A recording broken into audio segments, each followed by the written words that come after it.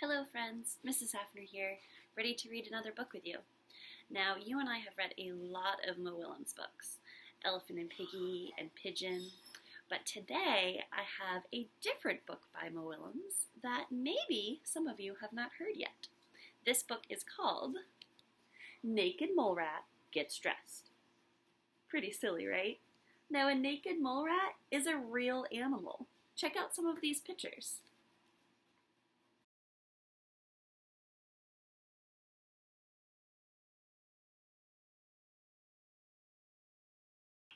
Now, this book is fiction, which means it's not a real story. But Mo Willems does ask some pretty good questions that you can think about. Let's listen to Naked Mole Rat Gets Dressed by Mo Willems. Naked Mole Rat Gets Dressed. No shirts, no shoes, service. Naked Mole Rat Gets Dressed by Mo Willems.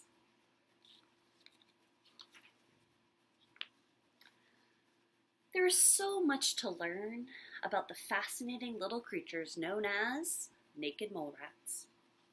But for this story, you only need to know 3 things. They are a little bit rat, they're a little bit mole, they are all naked. Well, they were, with one exception.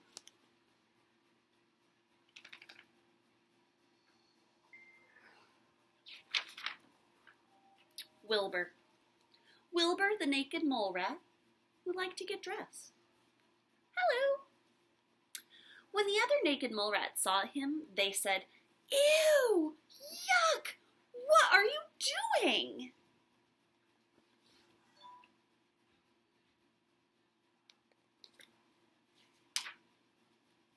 "I like clothes," replied Wilbur.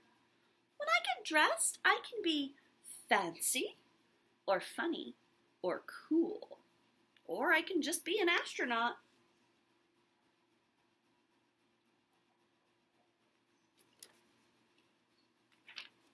When the others heard that, they said, "Ew! Yuck! If you like clothes so much, then why don't you open a store or something?" Naked mole rats can be very sarcastic.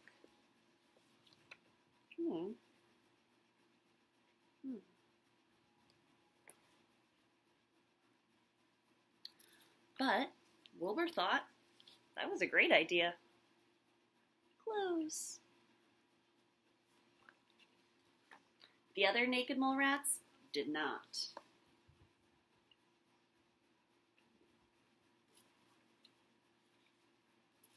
They brought Wilbur to a giant portrait of Grandpa, the oldest, greatest, and most naked mole rat there ever was. "Look at that picture," they demanded. "Look at his heroic face. Look at his regal bearing. Look at his total lack of clothing."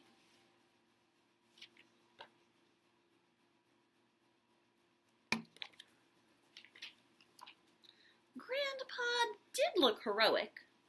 Grandpa did look regal.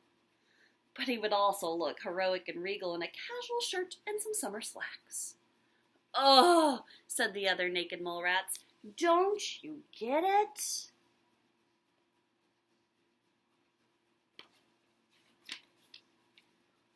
Naked mole rats don't wear clothes.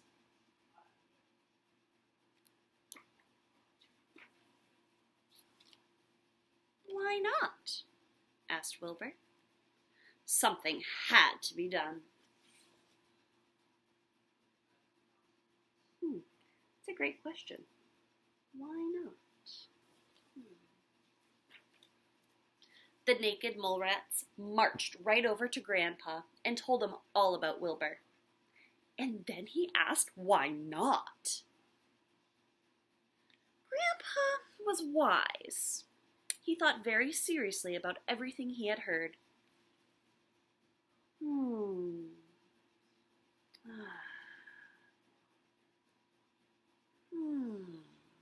Then he thought some more.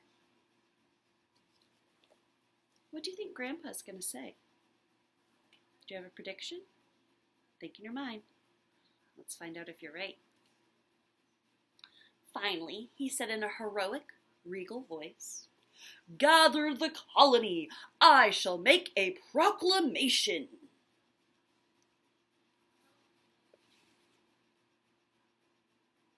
When Wilbur heard about Grandpa's proclamation, he knew it was serious. A proclamation, a proclamation, a proclamation!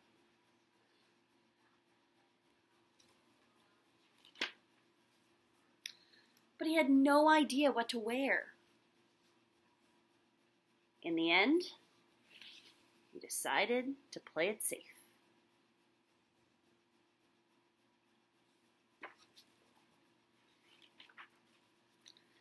Maybe not safe enough. Look, he's the only one wearing socks. The others were so busy looking at Wilbur's socks that no one noticed Grandpa enter until he cleared his throat and proclamated, "Fellow naked mole rats, I had never worn clothes until I heard Wilbur's simple question, why not? Why not indeed? Do clothes hurt anyone? No. Are they fun? Well, maybe not for everyone, but this old naked mole rat wishes he had tried getting dressed sooner." Then Grandpa complimented Wilbur on his socks. Nice socks. As fast as his legs could take him home, Wilbur rushed home to put on his favorite outfit and dashed back. Was your prediction right? When he returned, Wilbur discovered he was not alone.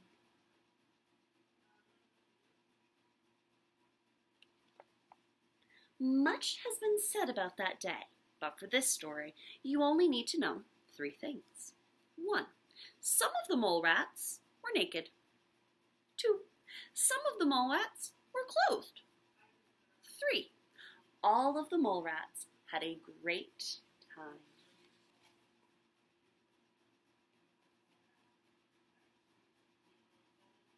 So did it matter if they were dressed or naked? No. They realized they could all be friends and have fun. Check out this part. Clothes. What do you notice on the shirt? Pigeon. Wilbur's signs say, "All sizes. Grandpa approved." Why not? The end.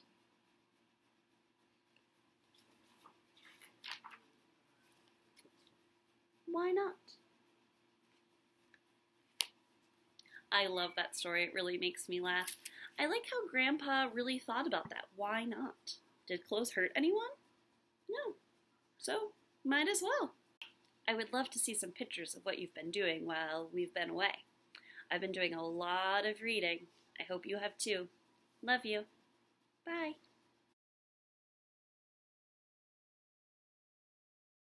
Apparently, that was a good bedtime story for Cash.